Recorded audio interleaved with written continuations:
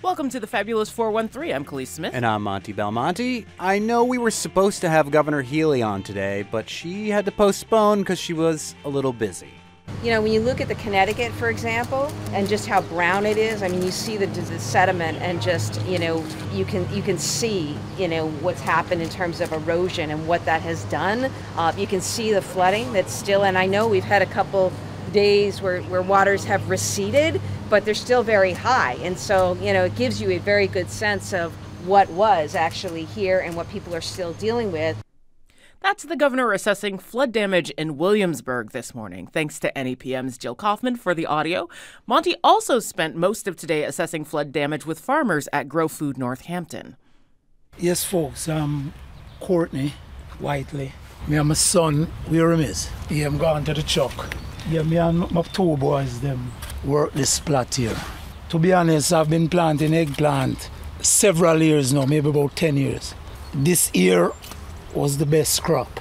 As you can see it just come on the water. It's like for just one night and everything changed. Yeah. It's just a farmer part of life, you know. Yeah, farming is hard. If it's not drought, it's rain. If it's not rain, it's flood. So we can't predict it. And you just have to try next year.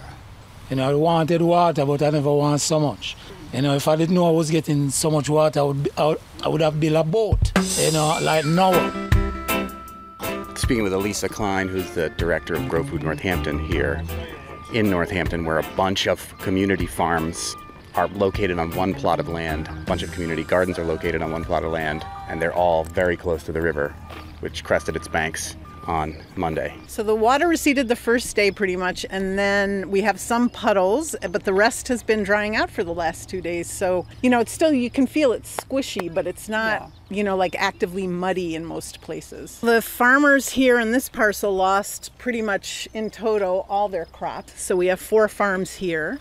Here in what we call our south parcel, all the crops pretty much are gone. 3/4 of the community garden was also submerged, so the gardeners can't harvest. 275 plots. Wow. And then over... Out of how many?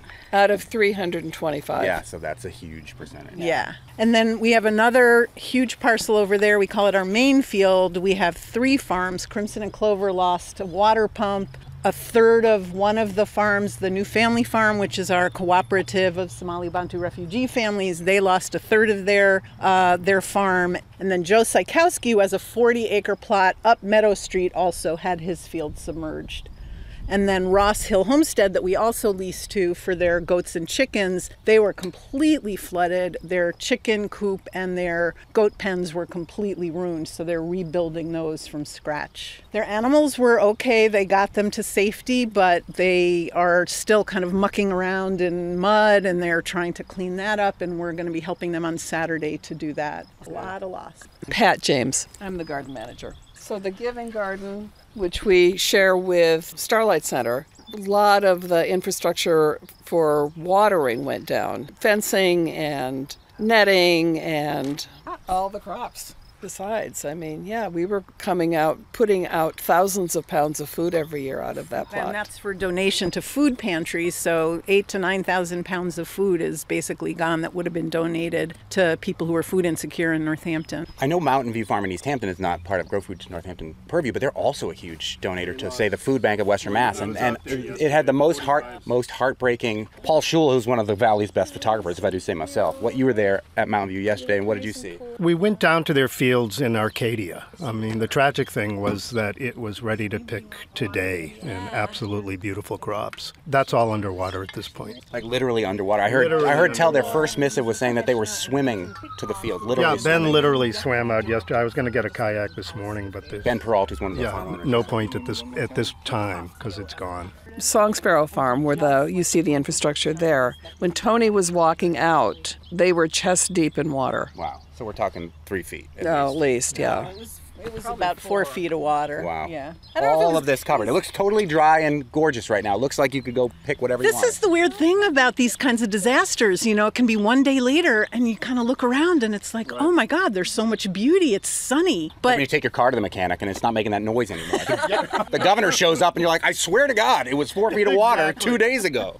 Exactly. It actually felt quite dangerous to me. When I arrived, there were interns in the water and they were coming out, and I felt like I wanted them to come out much sooner and for like all the cars that were parked here to just immediately evacuate rather than sit here and watch it. What's your name? Suna. And what do you do? I am a farmer at Flowerwork Farm. Which is one of the farms that's here at Grow Food Northampton. It is, yeah, right near the river. A farmer was here and said, hey, you better get here. I live right around the corner and get your stuff. And I said, what do you mean get my stuff? Well, come get your stuff because the water's rising. And by the time I got here, 5 minutes later, it was 3 feet deep.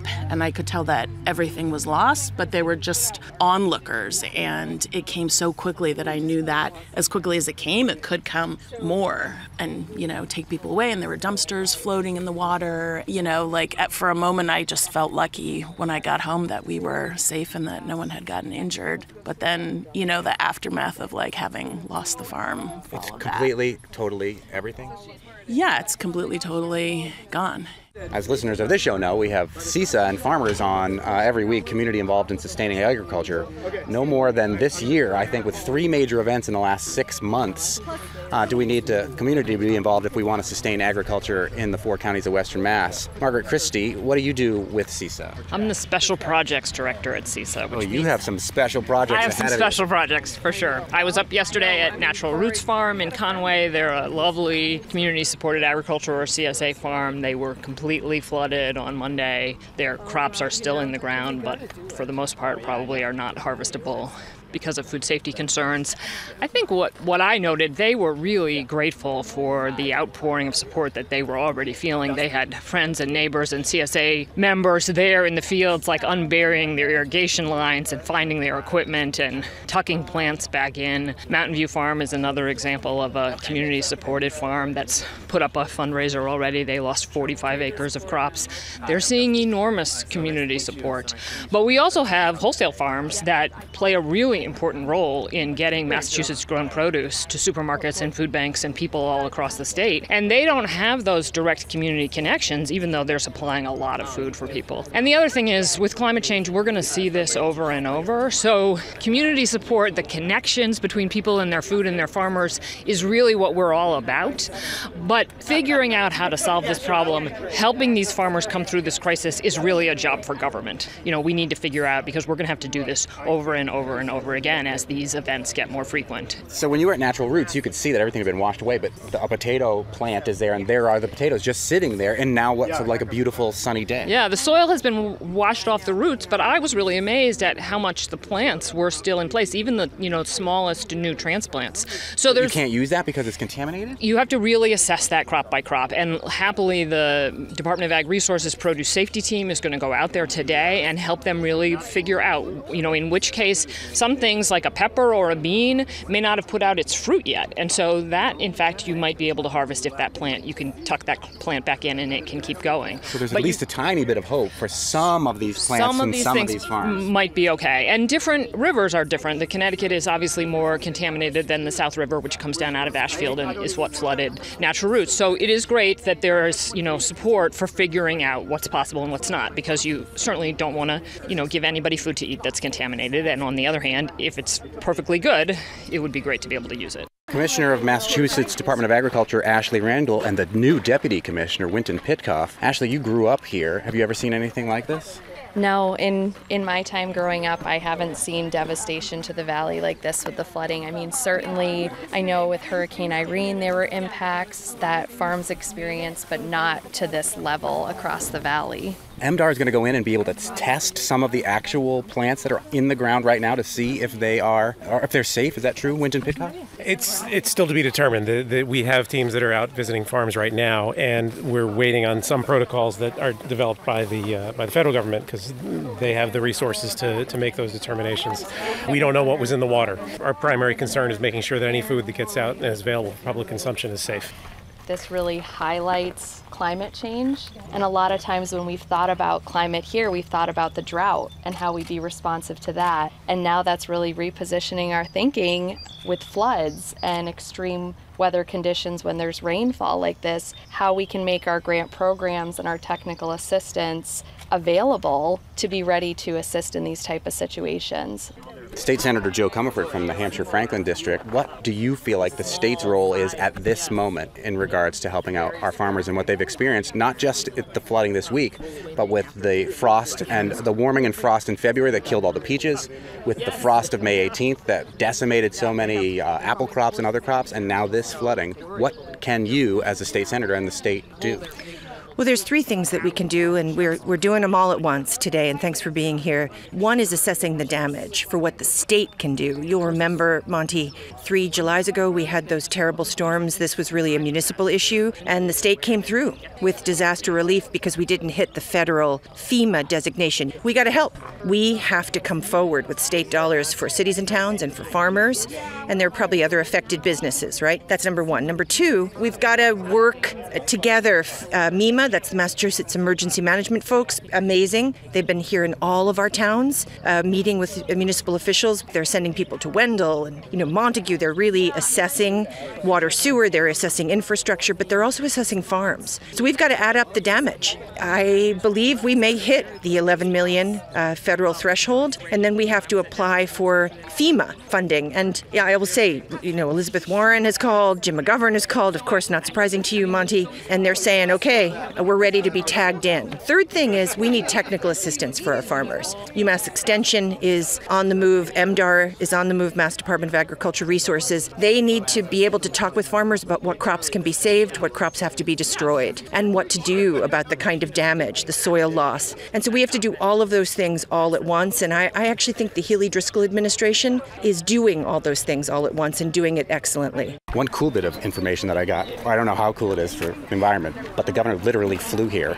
in a plane and took a helicopter to North Adams. So that's one way to get here fast. Then I think she's going to Atlantic City, but that's just for gambling. My name is Piyush Lapsetwar. The farm I work at is called Perennial Farm, which is right by the river. And it's not a commercial farm, it's an experimental farm. So it's interesting because I'm planting only perennials, trees, and a wheat variety which is perennial. So wheat, did you say? Wheat. Oh, wow. So usually all the wheat is annual, but the wheat I'm working with is perennial. And the idea for me to work right by the river is that I'm working with things which are more flood resilient. This was their first year, and they were underwater, flowing water for 10 hours, but they seem to have survived the flow. They are bent over because of all the flow of the water, but hopefully they will stand up again. So we're on a little bit of a parking lot here at Grow Food Northampton, and it is covered in dry caked mud. It looks like you would see in the desert, but that's because this was all underwater. It left all of this silt and is now drying out in the hot sun on this pavement. I'm going to introduce this group a little bit. So they are a community cooperative. They're from Somalia, and they lease about 60 acres this side. The cooperative president, his name is Tero, and this is a member, his name is Mudin. Nesteha, she's also a member of the cooperative. So in terms of what's affected, as you can see, the first person who leases this plot, you can see most of it is destroyed. At least 4 plots were flooded. We have about 20 plots. So 16 of them are okay. How many people are part of the cooperative? About 30 people in the cooperative, and 20 of them are farming here. Other people farm other places. So the ones that we have plots for, about 30 people, but there are still people who want to join. We just don't have enough space for them yet, but there's a lot of them. The flood, I think it went through most of the plots, but the people that are hurt the most are the ones that are closer to the river, as you can see. As we've been doing this farm tour, we've seen 3 flights from Westover going overhead, and each of those flights is, I'm told, $500,000 is spent by the federal government. And if we could just put that money towards feeding people, it seems like a better use to me of our funding. Yeah, man, but we'll try again, man. Eternal optimist. Yeah, man, we're not stop, All right, well, next year I might plant some rice.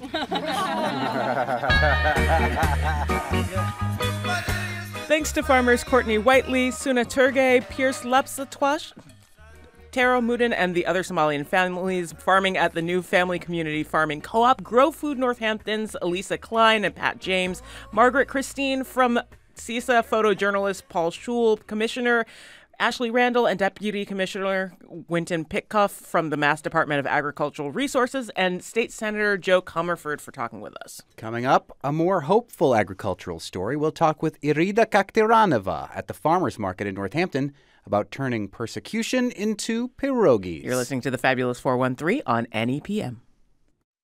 We're at the Tuesday market, even though you're hearing this not on Tuesday, in Northampton, right next to Thorns and right next to the parking garage. And right down the street from here, for how long did you live in a church in Northampton? Lived in a church almost 3 years. From when to when? From 2018 to 21. During the Trump era, as many people remember. And released in the pandemic, yo! On April Fool's Day. Pause. Khalees's friends are here. Now the Khalees's celebrity turn is over for the moment. Rare that I'm the one that gets recognized out in public. Usually it's you. Someone's like, hey, Monty, I haven't seen you since bloody. This thing happened like 8 years ago. You met my daughter.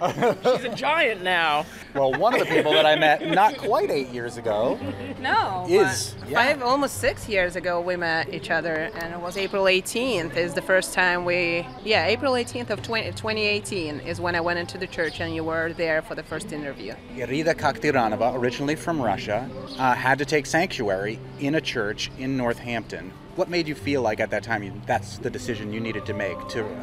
You were risking deportation or having to take sanctuary in Northampton, which deemed itself a sanctuary city at the time?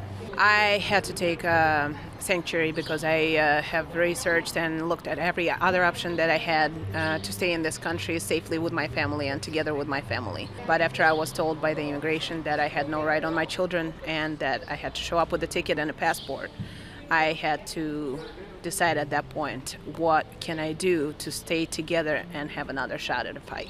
You were in that church for about 3 years. Yep. When did you get out and how? I got out in April of 2021. April Fool's Day. I was also there. Fool's Day, that's right. It was our anniversary, my husband and I anniversary. That's right. And I got out. It was interesting because in January I had plead to President Biden, and I did that over the Washington Post. And there was 52 of us, and I interviewed with a few folks. And literally within 2 months, after everybody kept on telling me, no, I don't think we have a shot, my attorney said we have a very, very low shot of winning your case. And at that point, when I received the news that my case was reopened, it took me about a half a year to believe it, honestly. When I told my attorney, because of the pandemic restrictions, she still hasn't received the letter at the time yet. And she said, I cannot process this right now. Give me a second. Let me just think about it. And then we just started working on the rest. And for that, I have a court hearing coming up in January of 2023. 23 or 4? 24, I'm sorry. It's okay. Time is mutable. Who understands? So this Everyone must stand alone. I hear you call my name. This upcoming year, whichever number that is. And I will be standing in front of the judge applying for a green card. But you've been here for 20 years. And married. I've been here for 20 years, married, 3 children, but because of the messed up political system and messed up immigration policies, which should be changed, and I will get to it in like 5-10 years, for sure. But they need to be changed, and because of it, my family has suffered an incredible trauma because I had to go inside of a church and fight.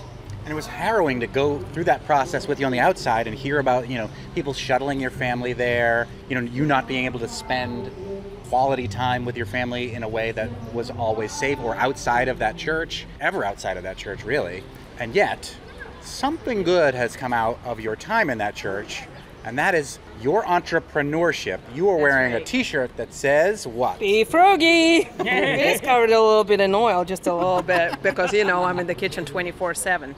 But I have started my business because, fundraising is very hard to accept sometimes, and I wanted to find my own way of making money. And while I was living inside the church, so I worked out a system where I had volunteers that would bring me food to make pierogis out of, and I had volunteers who would go to the farmers market, and I had people approaching me, people like Nate Clifford from Cornucopia, Rodney Sinclair from River Valley Co-op, and they approached me to see if I could possibly make the product for their store. And you're making this in the church while in sanctuary. Because churches have kitchens that can be used often in commercial enterprises. It still is a nice kitchen, and it was just not commercialized. And I went through the proper inspections and called the health department, and everybody came in to check it out, and I passed the inspections. After that, I did my Serve Safe and the Allergen Safe as a business owner also. Again, and all in sanctuary, not able to leave a church, or you might get deported by the Trump administration and be separated from your family. The stress was immense. I did learn, however, that I function the best when it's insane and crazy. I feel the same way sometimes. Not quite to that level that you had to experience. No. And honestly, I look back at it, and even now, just last week, I was talking to the Minister of the Unitarian Society, Janet Bush, and I said, it still gets tough, a lot. But I said, can you believe we did it? Because we did. It's a very, very difficult thing that I was told that was never done in practice, only in theory. My case was reopened in theory, never in practice. It still gives me goosebumps that my case got reopened. It still gives me goosebumps on how many crowds and crowds of people have helped me throughout this. And now you're here amidst the crowds at the Tuesday market, and pirogi. Look at the mayor coming by. Uh-oh. She gave us don't turn around, Mayor. No, she waved and walked the other way. She's doing some other interview with some fancy camera. Someone to have that visual of somebody seeing Monty looking a little uncomfortable and then leaving. Yeah, that's usually a reaction. I always go forward. Yeah, you come forward. I'm like, hey, Monty. Actually, I yell to you from across the street. Most people come forward. This is an unusual reaction, and I'm just sort of basking in it. Oh, hey, that's new. Meanwhile, what did you do? Your pierogis are beloved here now at the Tuesday market and elsewhere. You started a business out of sanctuary, and you're continuing with this business, making pierogis and more. You got hand pies over there, which you say in Russian are called? Bileshi. Tell me what's in those hand pies. So hand pies, traditionally they come with meat, usually beef, pork, and onion. But I have, as always, I've used a lot of my food. I come up every week with a different vegetarian option.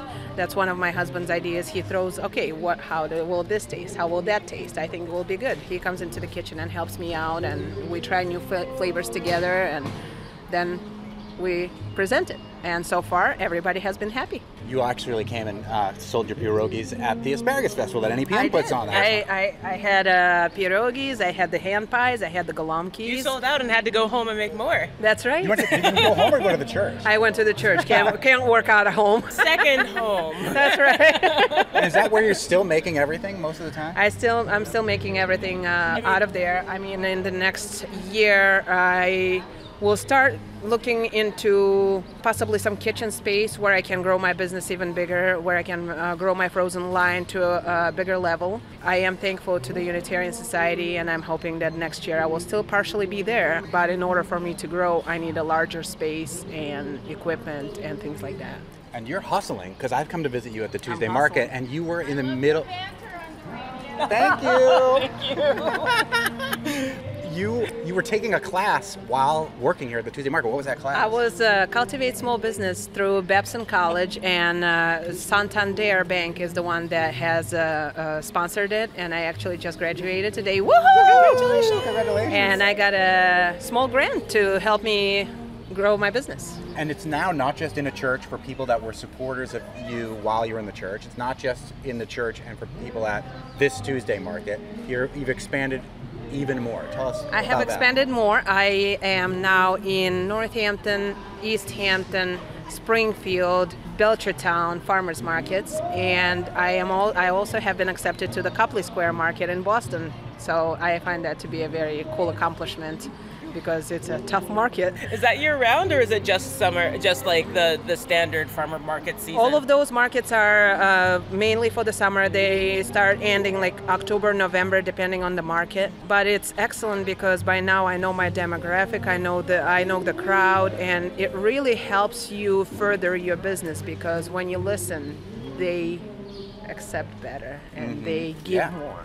You have had to rely on a lot of our elected officials to go through this process as well, not only getting yourself out of sanctuary at the Unitarian Society in Northampton, but also with the business, right? Like it's been hard for you to expand the business because of your immigration status. Oh yes. Whenever you go for the grants, it's interesting, which is, thank you for asking me that question, Monty, because I would love to meet with the governor. Governor, I will come to your office in person because that's how I operate, okay? I don't email, I don't text, I don't call. I come and I ask, and that's when you'll have to make a decision. My ask is, small businesses only get grants so often, first of all, and secondly, unfortunately, a lot of those grants are only for our American citizens. And I'm talking like not even with a green card can you get those grants. And that's something that needs to be explored a little more and possibly come up with a grant, like get a work vehicle for the new businesses. I'm just saying there needs to be a little bit more done for the grants, and I'm starting to work on what needs to be done to help us. I feel like with the recent ruling about licenses, there's a bit of a plywood ramp towards that, which isn't to say that like it's enough, because it's not, but at least like kind of the door has been open to make it more of an easy possibility now for that to Meaning you can apply for a driver's license regardless of your immigration status. Right, exactly. And actually I'm going to contact Javi, see if I can Javier Luengo-Garrido, who was on our show a couple weeks ago talking about this issue and reading from the Frederick Douglass That's Poem. right. I want to see if I can volunteer, because last year, as people might know, I did Doctors Without Borders, and I really enjoyed what I did. I helped folks on the Mexican border, across the border, and I translated for doctors and lawyers. This year, I'm thinking about volunteering for Drivers Without Licenses help. You were translating, I'm assuming, into Russian? It was Ukrainian and Belarus folks that came from overseas, and they were trying to get into the country but couldn't get the visa, so they had to go through Mexico. And you fled Putin's Russia 20 years ago to come here to the United States. Yep. You still have family that's there, so we won't press too much about politics behind your thoughts on what's been going on there, but you do have, I think, some interesting thoughts. I am against any war. It doesn't matter what country it's in. I am against of any human dying. We need to realize that as a community we're very close, and we need to always carry that. Why fight? Why get angry? Why cause a war when everything could be figured out on a different level? And I feel awful for Ukraine.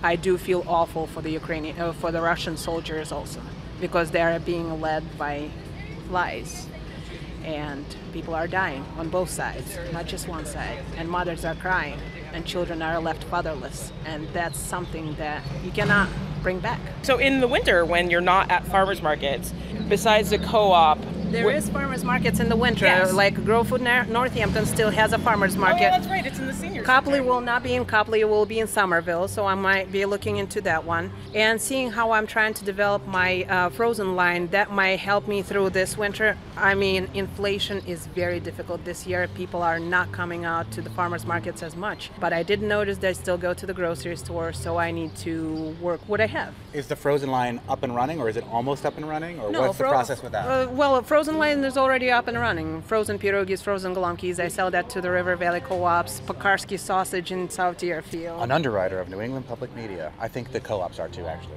They are. Up in Gill, Massachusetts. I will be going to Atlas Farms and Atkins Farms next, and possibly Randall's. I already know that Atlas Farms wants to carry my product. I'm simply to my max capacity now of producing the pierogies. I mean, I roll and roll and roll. Like I and said. I still love it. I still don't hate it. Literally also, saw the you. monkeys. No one said anything about that. Do you have any over there right now? Oh, yeah. Irida Kakhtiranova, originally from Russia, living in the United States for 20 years, lived in sanctuary in a church at the Unitarian Society of Northampton, where you're making your pierogis for pirogi, which it looks like the letter P apostrophe pirogi with the reason it's the long called that. Do you remember why it's called that, Monty? Because I told you last year, but do you remember? Is it because your kid said it? Yes, that's right. Yes. My son said that. And I wanted the people also to know that I am going to be starting a crowdfunding campaign in the next month through CISA, because I joined CISA and I became a local hero, and I'm going to be starting a GoFundMe to see what else I can do to further my business that way. What's the most broken or distancing part of the immigration process that you've encountered so far? It was shocking to me that after living here for so many years, paying taxes and doing everything the way the country asks you, that I still had no weight. That when I called the immigration offices, they told me, next time you are coming here, you are being shipped out. That's the broken part. That was the surprise. And when I turned to every single attorney, and normally, the attorneys, they could vary in pricing. Usually the higher they are in the pricing, the more willing they are to pick up your case. Not necessarily will they do a great job. Even that said, nobody wanted to pick up my case. Nobody to pick up my issue. It's difficult. And when it comes to another difficult issue with immigration, they say pro bono lawyers, no such thing with immigration. There's no such thing. Pro bono means they will give you the advice for free, but you still have to pay for the forms, and the forms start at $500 and up. So where are you supposed to pull that out? So I'm hoping in the future, in the next 10, 15 years, that I can build some kind of a company that could help immigrants get money for the forms. What do you want listeners of this show and New England Public Media to know about what you've had to go through leaving Russia, coming here, immigration process, super hustle to try to be an entrepreneur, to get something going while you're afraid that you're going to get deported and be separated from your family? What do you want the people that are listening to know? I want people to know that when you switch countries, you leave so much behind. It is already difficult as it is, just leaving all that you know and familiar with behind. A lot of us, me personally, it was a good choice to be in this country and to grow as a person. Russia is not like that. But it was difficult coming here, a different language. Answering phones was one of the difficult tasks for me because it was not funny at all, but people would make fun of you on the phone, talk back to you, and it was silly, but nonetheless. My husband is American, so my English started improving quite fastly, if that's the right way to say it. The dictionary would say that it's fine. Well, as my professor said, I made up a word, pirogonometry. Now we're going to advocate to get that in the dictionary. But I got to trademark that, so don't steal it. Okay. We have to have more activity of it before it shows up in the dictionary, so start using it. And published and edited text. With other people. Yeah.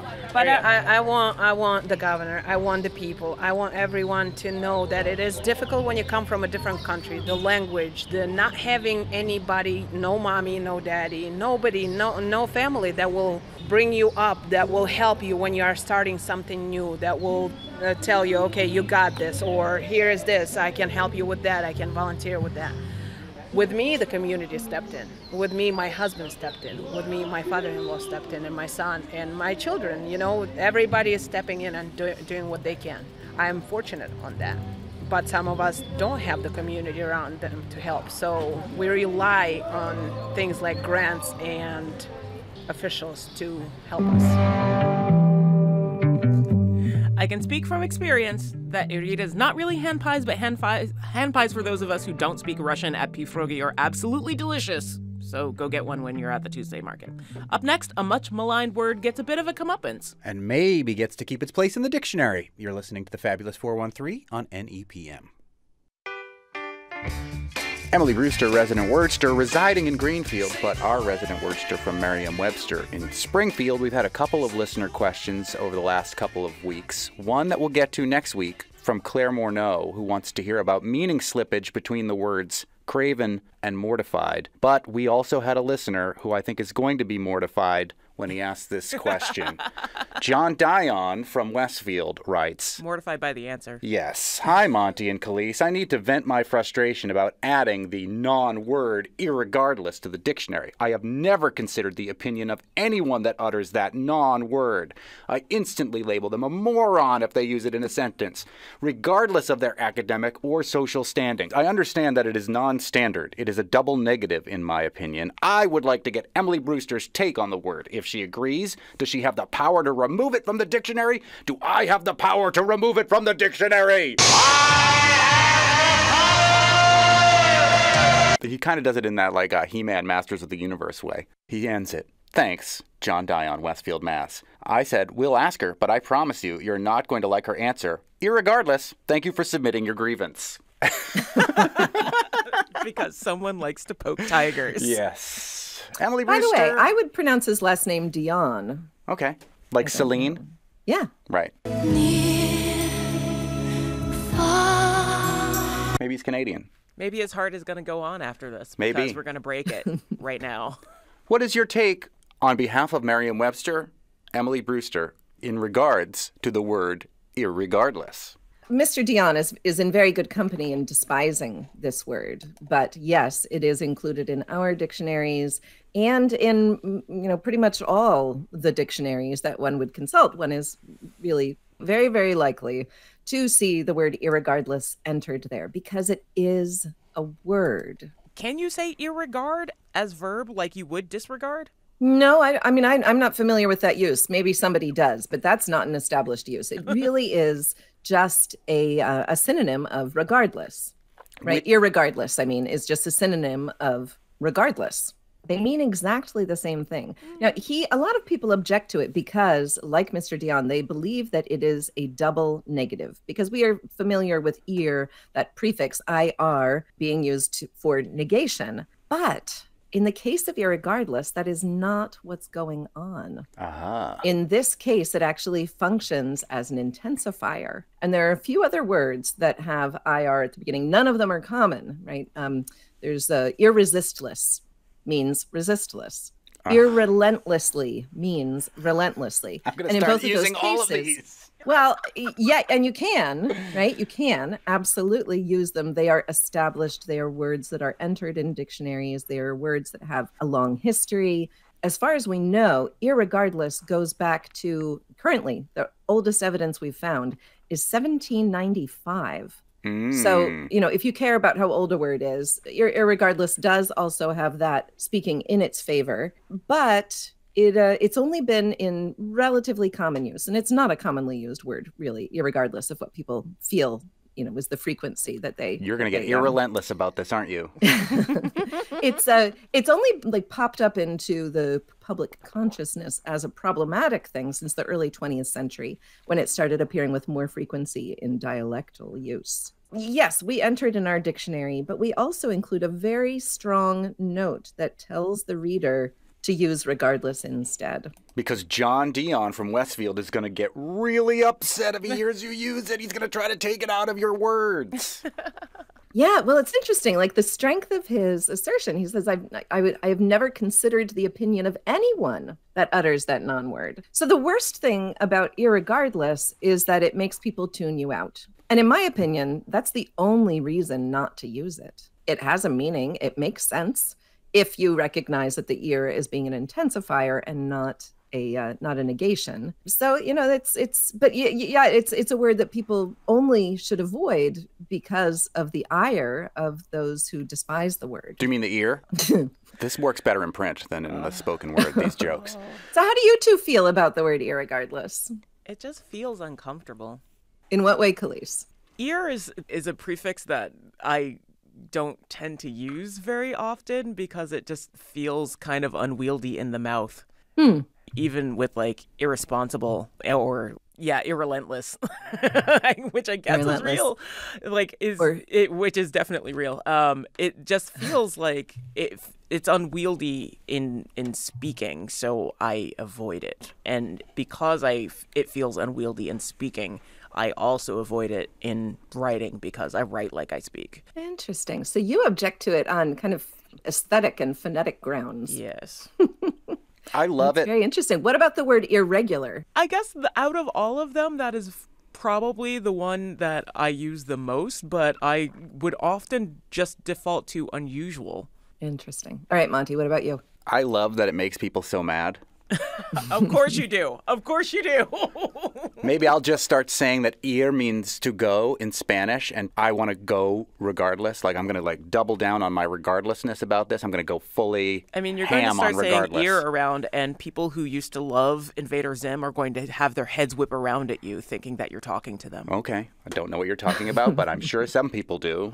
What is interesting to me about what Mr. John Dionne says from Westfield is that he disregards people who use this. I know that Shakespeare used literally, figuratively, and I think that's another one of those words that really drives people nuts.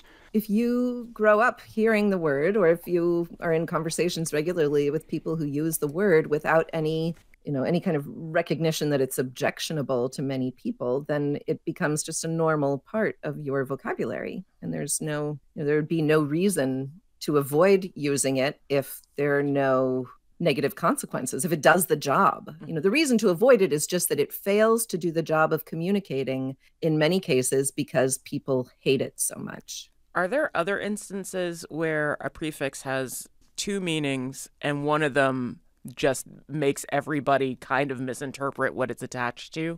Yeah, well, the word disgruntled, that dis means, it doesn't mean un. It doesn't mean not gruntled. So we developed gruntled as kind of a jokey word that is the opposite of disgruntled. The original gruntle meant to grumble. And so the dis was actually, if you were disgruntled, you were grumbling more. More grumbles. More grumbles, yeah, more better. grumbles, yes. But that's not our familiar use of dis. And I don't know of any other words. There are some other words, though, where the dis also behaves unusually. Language is a habit, and we rely on the bits of information we have about its parts, and we think that we know what things mean. And for the most part, we do, right? That's why it functions. That's why the language works. That's why we can communicate with one another, is because we do share a common understanding of what words mean. But for some people, irregardless means regardless. And for other people, it means, I don't know how to speak English. For other people, it means you're going to go on a rampage and tear pages out of the dictionary.